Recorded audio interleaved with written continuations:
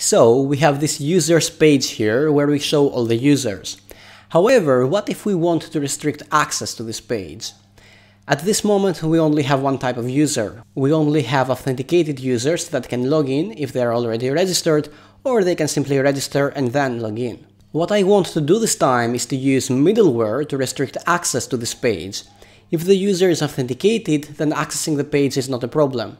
If the user is not authenticated, then we want to do something. We can redirect the user to the login page, for example. So here I'm not logged in and I can still access this user's page. So what is a middleware? Imagine a middleware as the police. Suppose you want to travel to another country. You go to the border and you give them your passport, or whatever they might need. And they are the person that will tell you if you can continue your journey or not. This is exactly what a middleware does. If you do not satisfy the requirements, then you will be redirected back. A middleware consists of 3 steps. You create the middleware, you register the middleware, and you use the middleware. So let's start with step 1. I will run PHP artisan make middleware. I will give this a name, authenticated middleware, and that's all.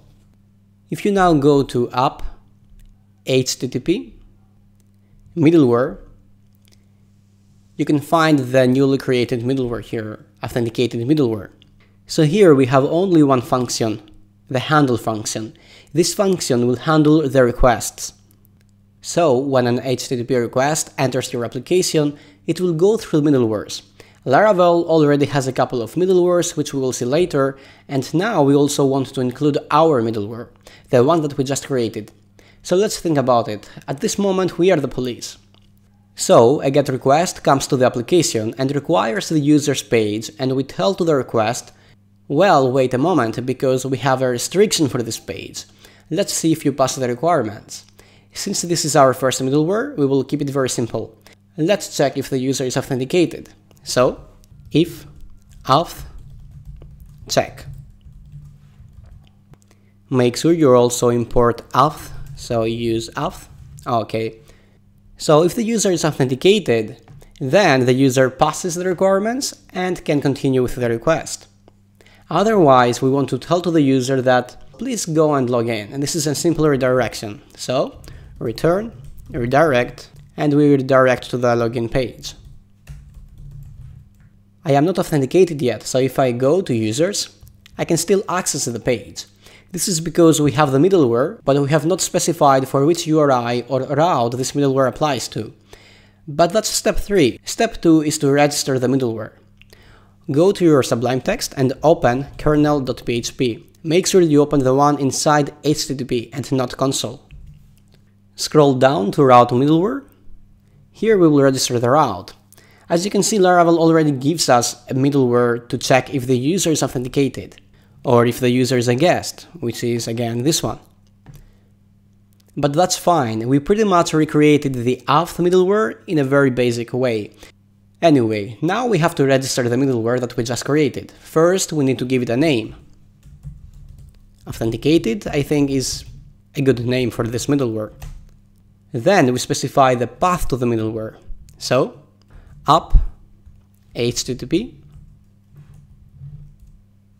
middleware authenticated middleware class.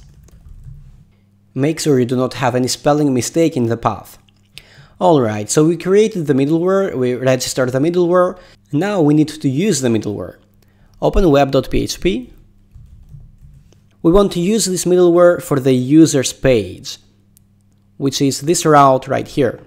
So let me clear the code a bit so it is more readable. Okay, I will also delete this array here for the options, and I will keep only user's controller at index. Don't worry about it, it is the same thing, so it works in the same way. So we want to apply this authenticated middleware to this route. How can we do that? Just say middleware, and then you specify the name of the middleware, which is authenticated. So whatever was the key right here, which is authenticated. Perfect. This is all. We just satisfied all the 3 steps. So we created the middleware, we registered the middleware, and now we just used it. So let's find out if this worked. I am already logged out, so if I go here now to the users and I refresh, you see that we were redirected back to the login page. So let's try again, users. So it works. Of course, you could use this middleware for other routes as well, simply because this middleware is just checking if you are authenticated. For example, we have this profile URI here. So if I go to profile, we can see this page. Well, let's also apply the authenticated middleware to this URI. So let's go to profile here and say middleware authenticated. Let's go back. Again, the same thing happens. Excellent. Of course, if you log in, you should have no problem accessing these pages. Let's try it. Copy an email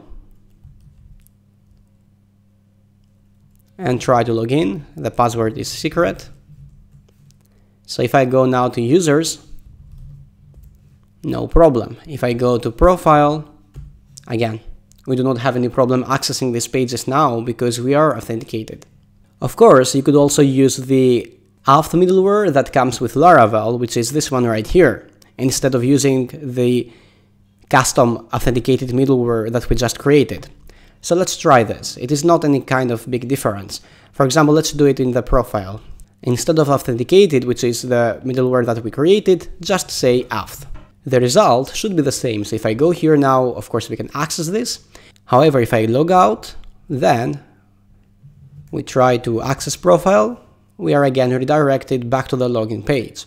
So both middlewares work in the same way.